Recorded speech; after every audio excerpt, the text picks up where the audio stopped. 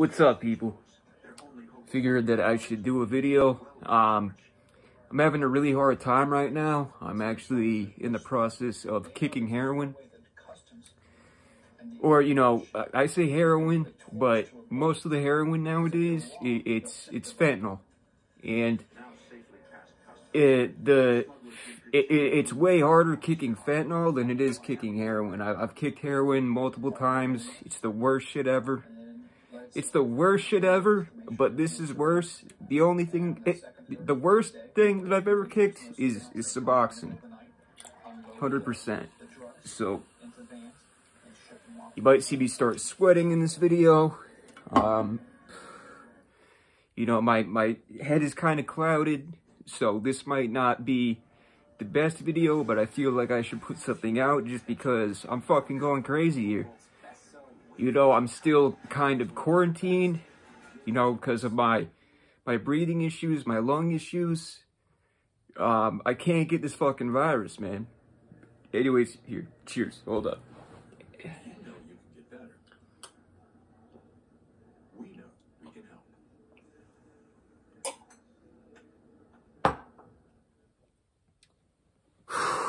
Fucking A, man.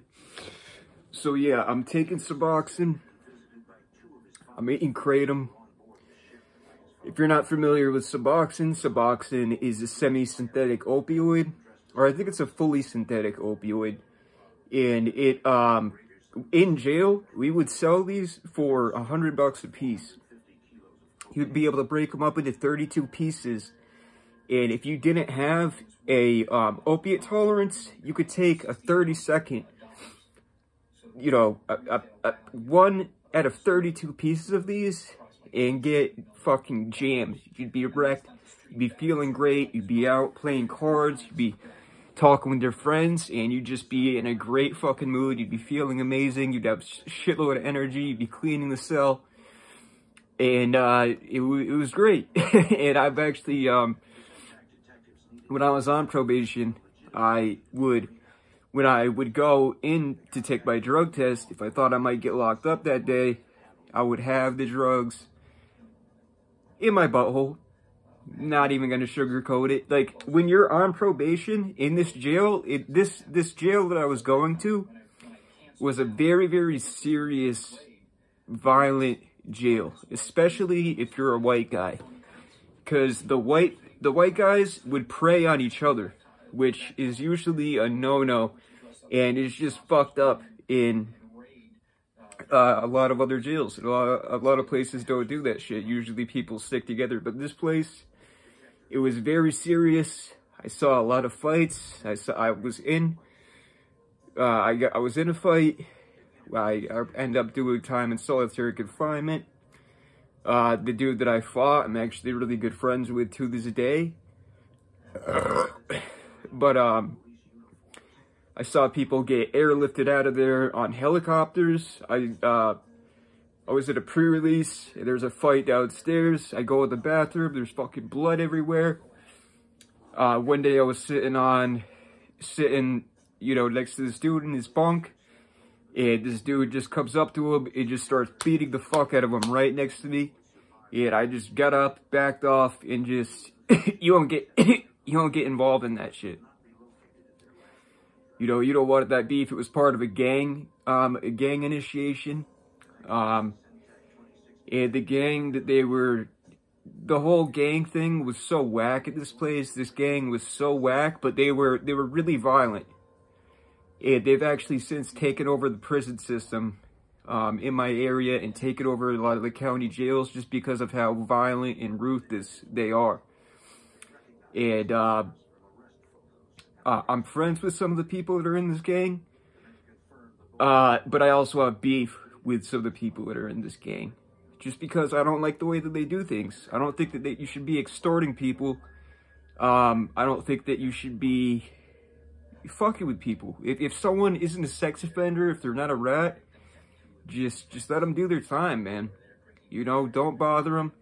Unless there's a reason to, unless they do something. If they fucking smell like shit all the time, write a shower warrant, drop it on their bed. or whatever, you know what I mean? Like, just, there's dumb little shit that people do, but there's no reason to start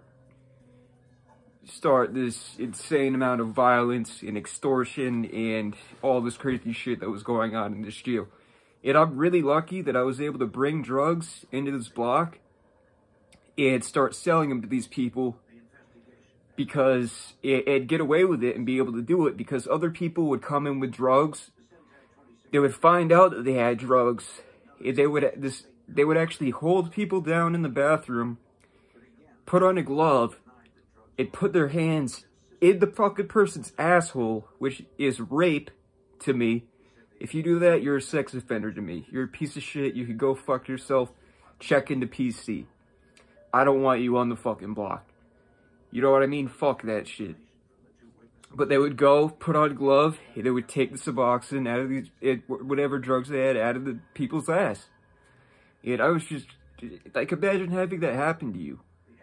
Be fucking terrible. And this shit was going down while I was there. So it was a very tense experience, and it was not fun. Also, there was no air conditioning in this jail. I was going through severe withdrawal, a lot worse than I am right now, and I ain't sleep for weeks. And sometime I'll go into my first experience being incarcerated, because like I said, if you watch this channel, you know, I give tips. You know, my most popular video by far is about shoplifting and about some of the ways you could do it and get away with it, and how I look at it as a political act. An act of rebellion and an act of defiance, rather than just a petty crime, which it also is. But anyways, fucking, yeah, man, I'm sorry, I'm fucking out of it right now. I feel like straight shit. I'm getting hot and cold. I'm sweating like crazy. But I'm gonna try to finish this fucking video, put it out after I take a sip of this fucking beer.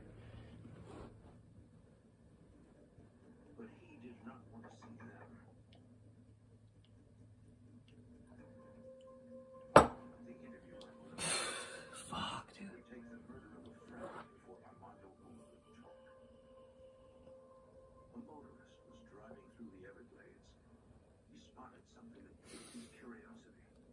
Okay, anyways, I'm gonna tell a story about my first time getting arrested. Stupid as fuck. This is a fucking straight up retarded story. So me and my friends, we used to blow shit up. And we would go on the Anarchist Cookbook. We would go on the internet and learn how to make things that we could blow shit up with.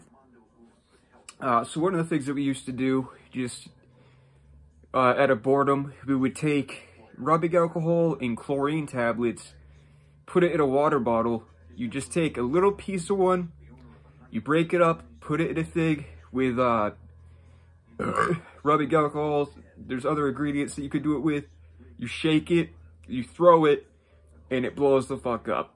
So anyways, when this kid was making this device, I was fucking around and I was smoking weed. I was packing the bowl, breaking the weed up, smoking it, and he gave it to me to set off. And I'm like, all right, yeah.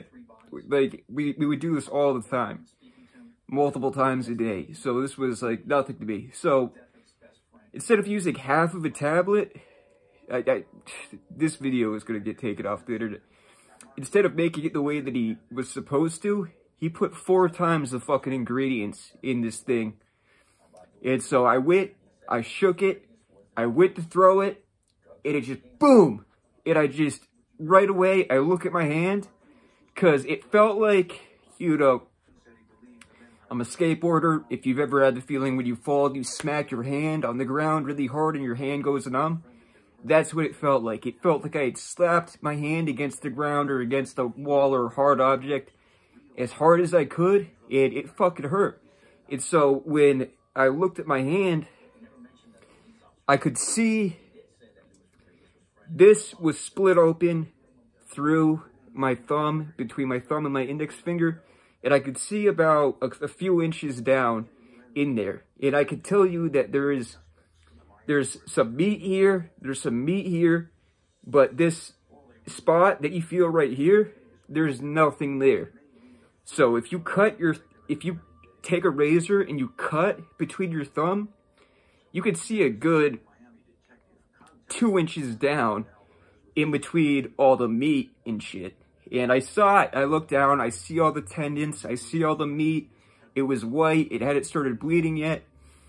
And the dude is freaking out. And he's like, yo, what happened? What happened? I'm not saying anything. What I did is I took my weed in my pipe. I hit it. And I started walking down the street. This was before cell phones. And I'm just like, fuck. Fuck. I'm freaking out, you know. I'm just like swearing. I'm like just looking at my hand. I'm bleeding profusely.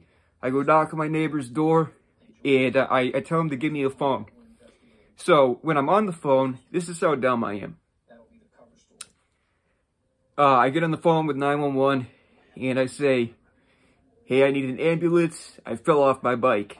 They're like, I'm sorry, what happened? And I'm like, a bomb blew up in my hand.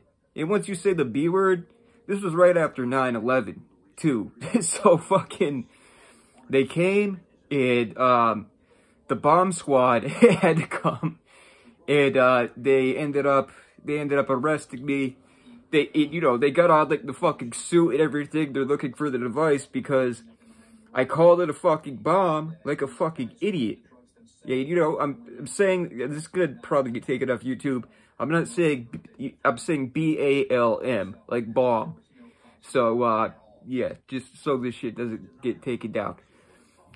But, I ended up getting, they had to stitch up the inside of the wound, and then they had to stitch up the outside of the wound. And I remember this is the first time that they gave me Demerol at the hospital, and I had an awesome reaction to this shit, where I actually started, like, tripping. Like, the shit on the walls, like, they had all these vines on the walls of the hospital, and the vines started moving around and shit, which is not normal for opiates. But it was something in the concoction that just made the shit on the walls, like the vines started moving. It was awesome. That was probably the point that I became an opiate addict. Especially because it was IV Demerol. Yeah, it was great. But then I got out and they charged me with detonating an explosive device. And what ended up happening was, this is my first time getting in trouble, my first of many times with the police, and I ended up pleading out to just a year of probation.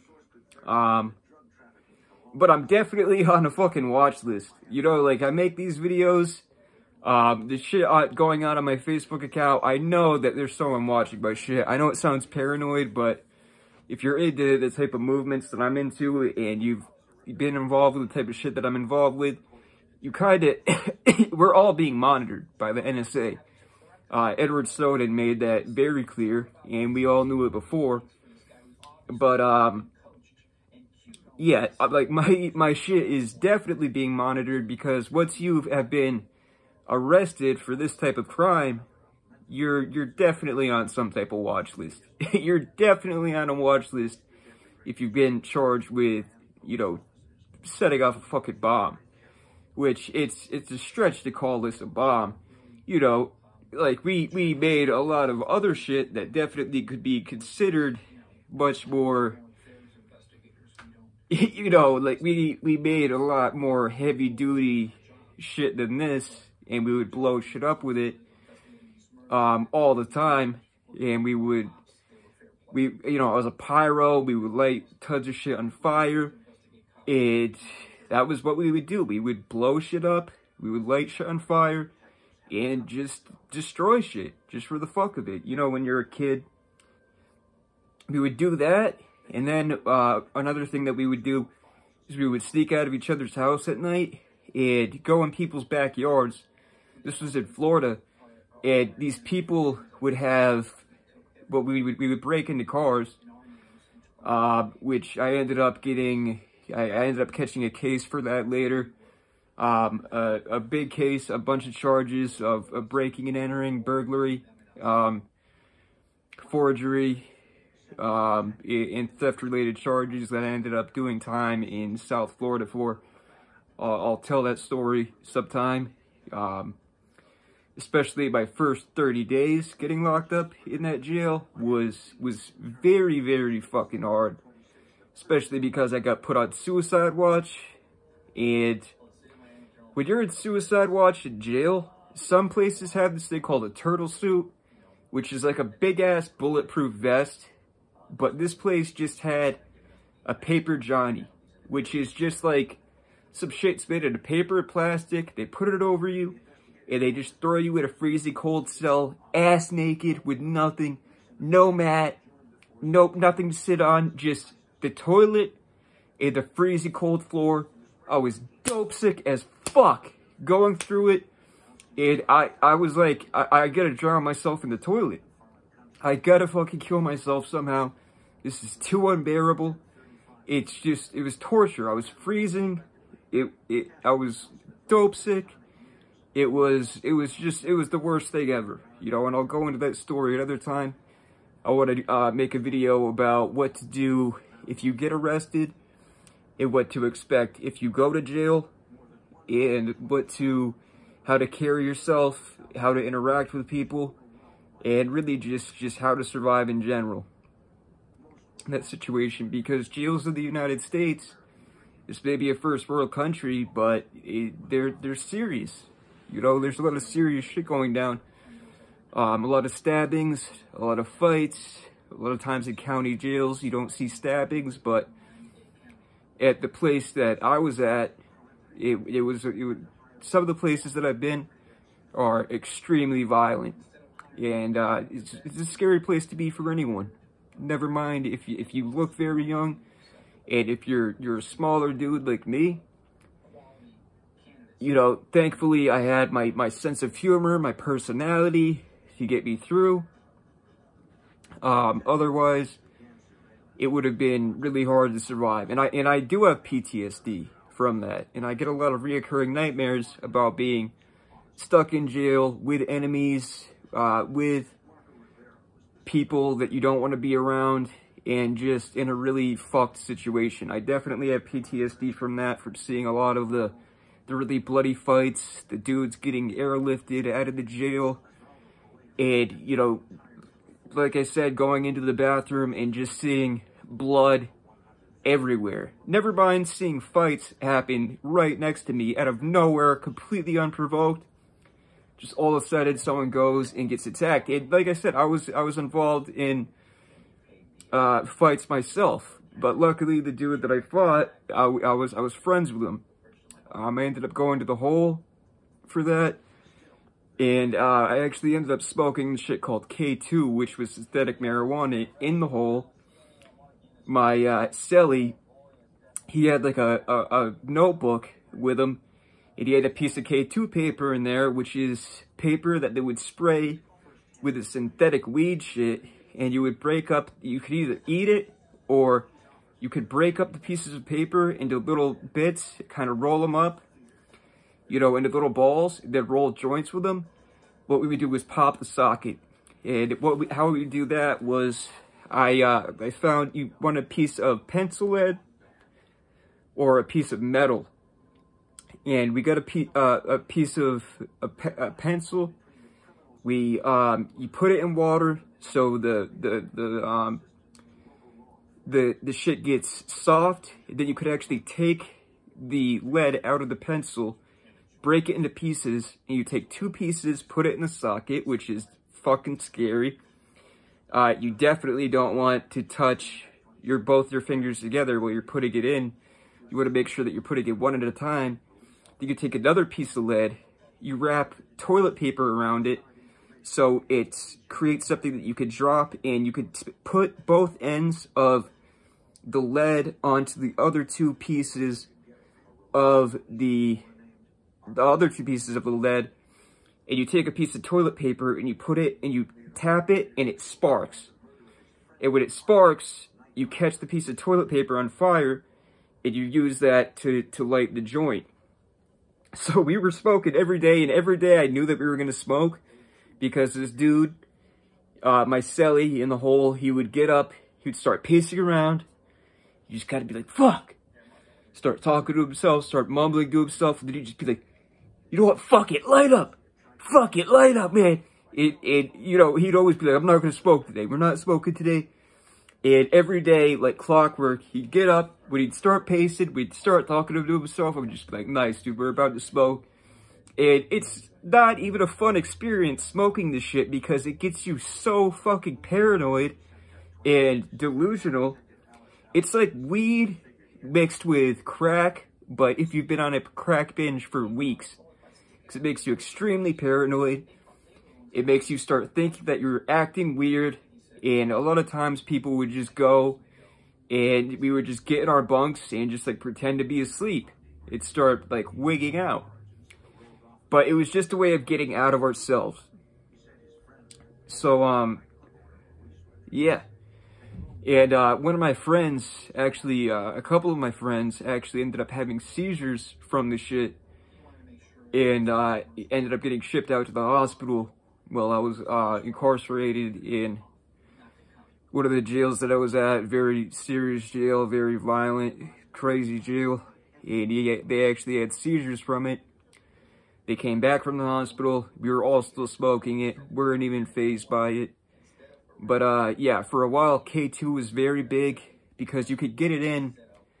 What they would do is they would take the K2 and they would spray it onto a letter. And then we would take the letter and we would rip up the pieces of paper and then smoke the paper.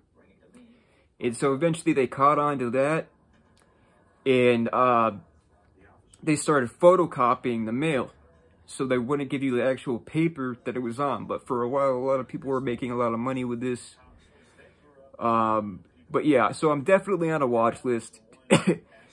That's a fucking fact. I know, you know, not just from going to protests, being involved in a lot of the social movements that I've been involved in. If you get arrested for detonating explosive device, you're on a fucking watch list for life. That's a fucking fact. So sometimes I tell my psychiatrist and my therapist, you know, like, I get paranoid, like, that the fucking government is watching me or some shit, and they're like, this kid is out of his fucking mind. And, yeah, you know, I kind of am. But, also, I definitely gave these people a lot of reason to want to watch me. And you know, I'm not that important, you know, I know that, but we're all under surveillance. Social media is, you know, a huge surveillance operation. It's no secret. It's been exposed over 10 years ago.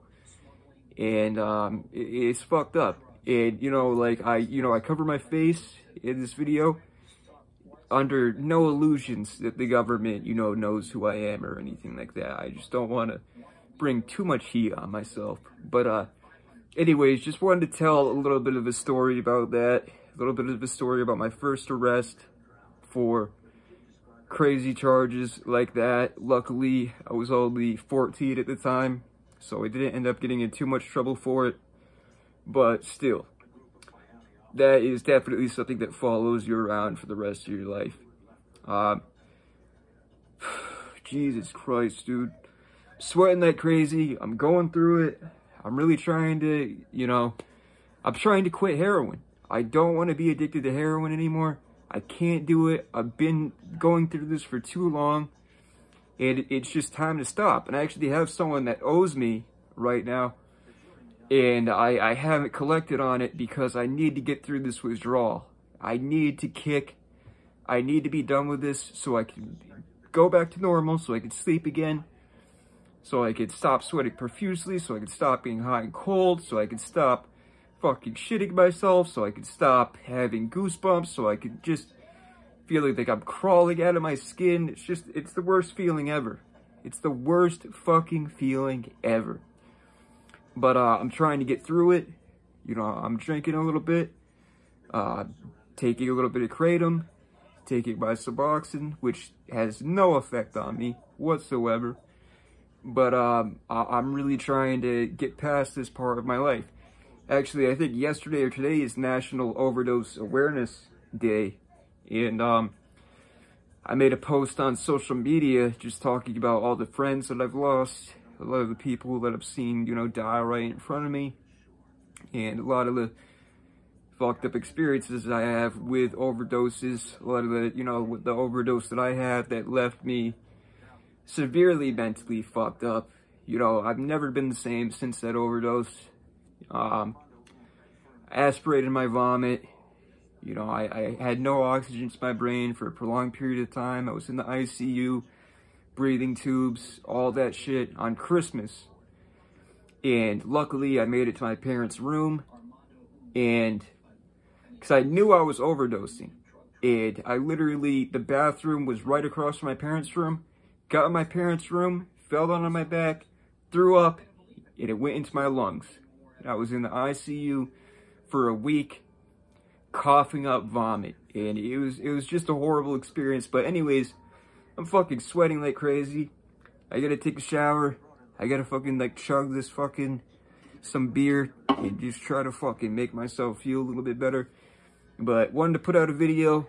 I know that this isn't gonna be helpful for anyone, for anything. If anything, it's gonna be detrimental to you. So yeah, just forget that you ever fucking saw this video, and go out. Be gay, do crime, and have a good night.